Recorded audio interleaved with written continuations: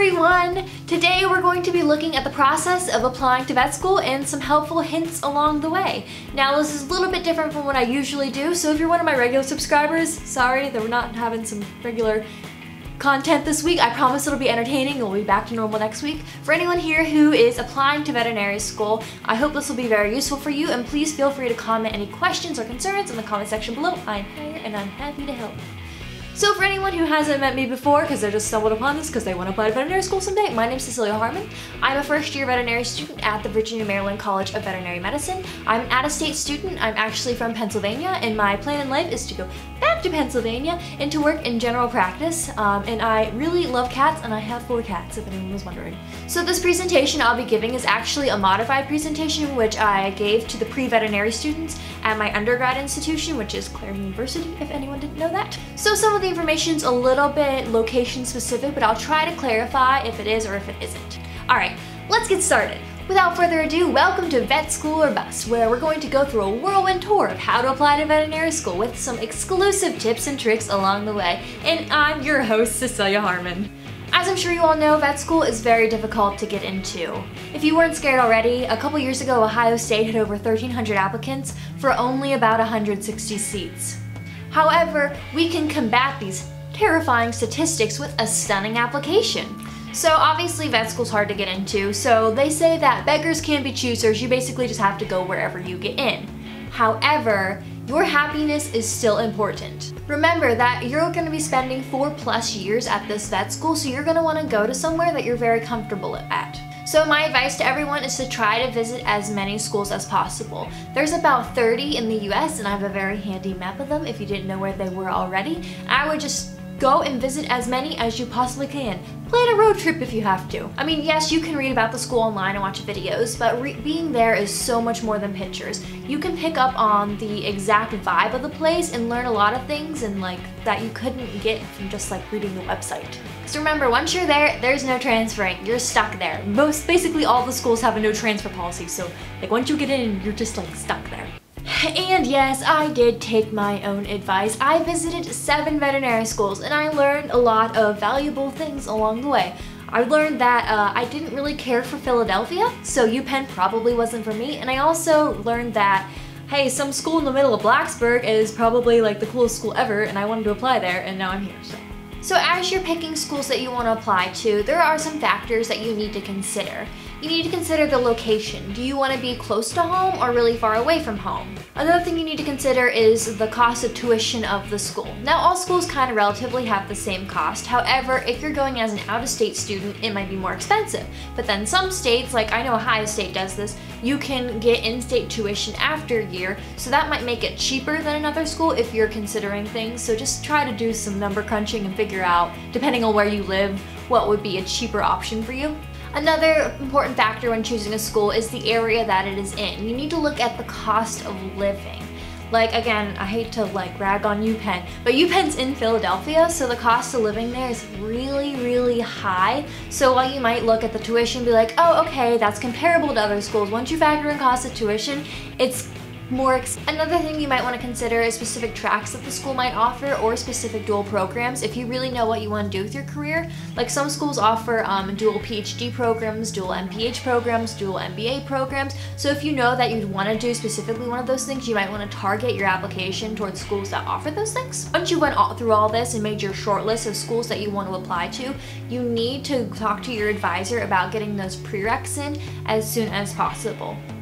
Now, basically all the prereqs are the same. There's a lot of overlapping. Most of the schools are going to require your basic sciences and basic animal classes.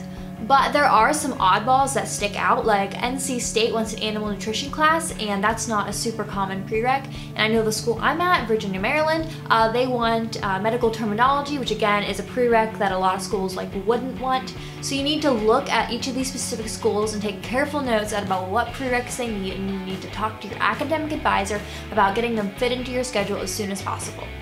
So next step after you've done all this is actually doing the application process, which is through the Vetcast. If you didn't know what Vetcast was, it's a centralized application. So you fill out one application and it goes to all of the schools that you pick. It's very handy. Now there's a couple of the oddball schools that aren't in the continental United States that you might have to apply to separately, but For the most part, yes, it's just all within the Vetcast and it's very organized. And one thing to note about the Vetcast is that they have a very strict deadline in mid-September. They will not take your application after that deadline. If your application isn't complete before that deadline, they're just gonna be like, oh, sorry, apply again next year, which is absolutely awful. So you wanna make sure to start this application as absolutely soon as possible. And you need to have some time in for the finalization process in case you accidentally entered something in wrong or something. So basically, you wanna start your application considering that you will want to submit this by the second week of August at the latest. Okay, so we have the login screen for the Vetcast, nice and friendly. And then we have the home page, and as you can see, there are 4 very neat categories that we're gonna fill out and go through. So our first category is personal information. Pretty straightforward. You put in your name and your address and some other personal information that you probably already know at the top of your head. However, there is one big thing in this category, and that is the essays. Now, not to freak anyone out, but these are the most important essays that you will fill out in your entire life. This is your chance to impress the people reading the application and make you shine as an applicant.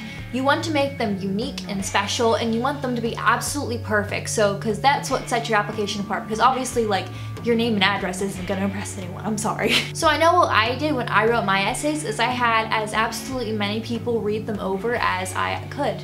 So for example, I had one of my professors read it, and then I had someone who's really good at grammar read it, and then I had my sister read them because she doesn't know anything about veterinary medicine, so I thought, well, if she can get the gist of it by reading the essays, then they're probably okay. So alright, so we finished with that section, and the next section is academic history.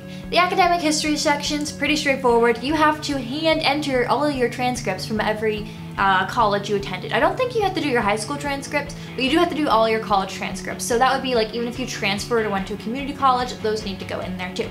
So while we're on the topic of transcripts and grades, remember as you're applying to try to keep up your grades, average admitted GPA is 3.4. Anything you have above that might help you stand out above other people. So this is also the section where you would put in your GRE scores. Now on the topic of the GRE, I got some good news. You guys might not have to take it. I didn't take the GRE. There's an increasing number of veterinary schools who do not require the GRE. I just so happened that my top 3 choices for schools didn't require it, so I just didn't take it. So the next section is your supporting information section. This is definitely the longest section, and I probably spent about 30 hours on this section. Luckily, I was recovering from wisdom teeth surgery, so I had nothing better to do anyways. So the first thing in that section is the letters of recommendation. Now you're gonna wanna have 3. One of them has to be a veterinarian. The other one you're going to want to get a professor to do, someone who can speak to your academic ability. So try to get one who's in the sciences, but it's more important that you get one who's maybe had you for multiple classes or knows you really well. Then the last one's kind of a freebie. A boss would be a really good one, a manager, a pastor, a research advisor, just someone who's not a vet or a professor. That would be a good third option.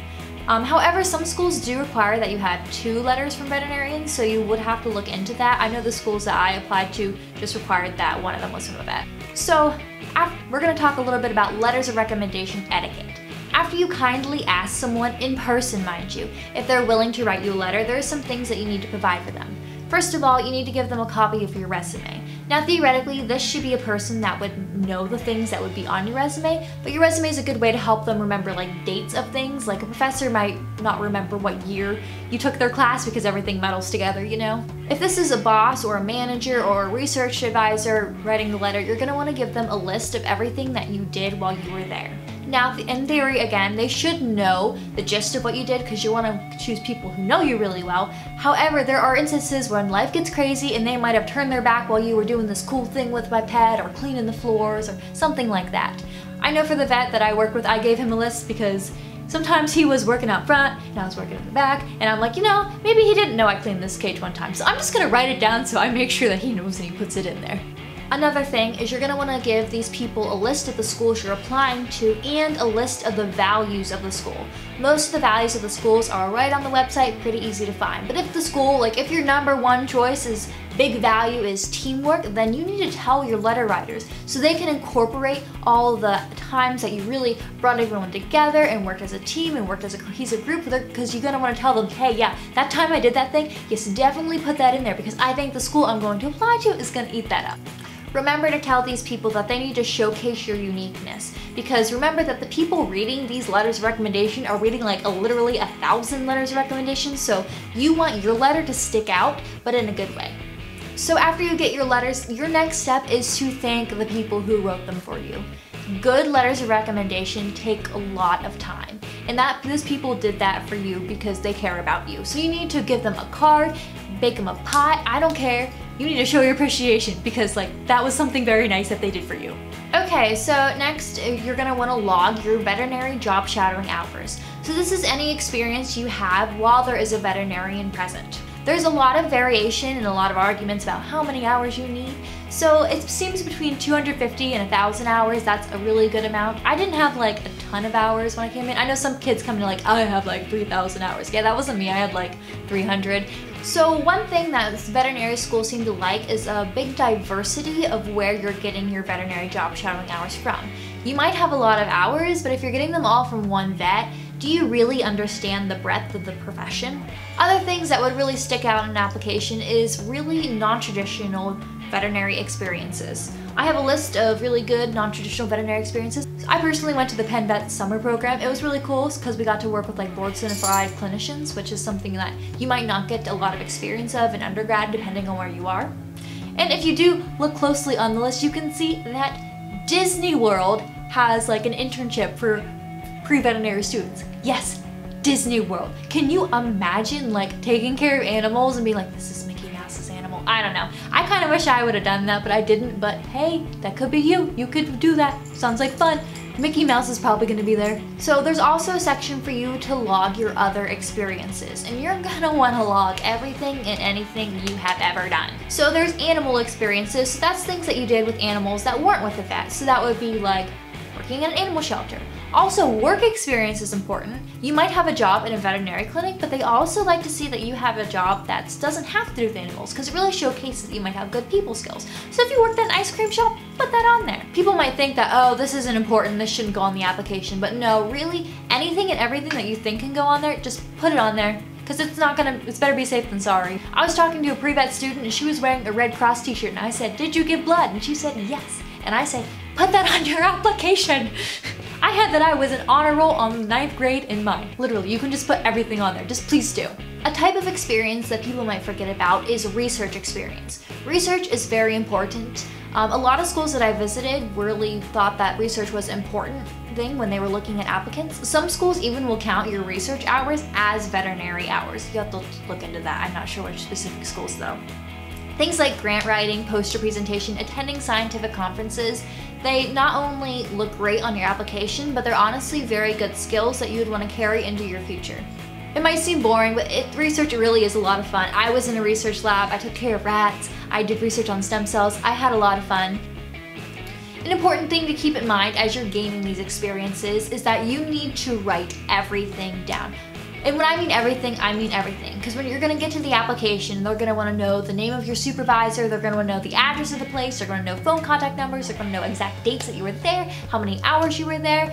Just save yourself some time in the long run and write everything down now so it becomes just a matter of copying and pasting things off of a spreadsheet once you get to the application process. For me personally, no one gave me that advice, so that was kind of horrible for me. Luckily, I'm kind of weird about things, so I already had a spreadsheet going of life experiences because I have a list of movies I've seen. I record things I probably shouldn't. Alright, we have been through all that and we are on the last section of the Vetcast, yay! So the last section is program materials. So this is school-specific things. So this category will vary depending on what schools you tell the Vetcast you want to apply to. And unfortunately, mostly this includes more essays. Okay, so finally you can submit your application. So the application fee is about $200 plus an additional fee depending on what schools you apply to. Additional fees on top of that. However, you may qualify to not pay anything. I personally didn't pay anything to submit my application. There's certain paperwork that you can fill out that if you qualify for a Pell Grant, they'll just waive the application fee and send you a refund check. I don't know if the Pell Grant's a Pennsylvania thing or if that's a nationwide thing, but definitely look into that. If you qualify for some sort of state-assisted grant, you probably don't have to pay anything for your vet school application. Something to keep in mind. Oh, you guys thought you were done?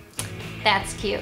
It's time for some supplemental applications. So these are unique for each school. Some of them will just be through an email, some of them will be through an online portal. Definitely don't forget about them because that would be awful. Don't want to forget about those because that's you can see the light at the end of the tunnel. Don't forget about your supplemental applications. so I apologize if some of that information was overwhelming. Please enjoy some pictures of my cats. Well, that's all I have for today, and I really hope that I helped you guys in the application process, and again, if you're one of my regular subscribers, I hope that this wasn't too boring for you. If you have any questions at all, even just about being a veterinary student, please leave them in the comment section below. I'm here for you guys. Like, I love answering questions, so like, go ahead. You're not bothering me in any way, shape, or form. Well, until next time, goodbye!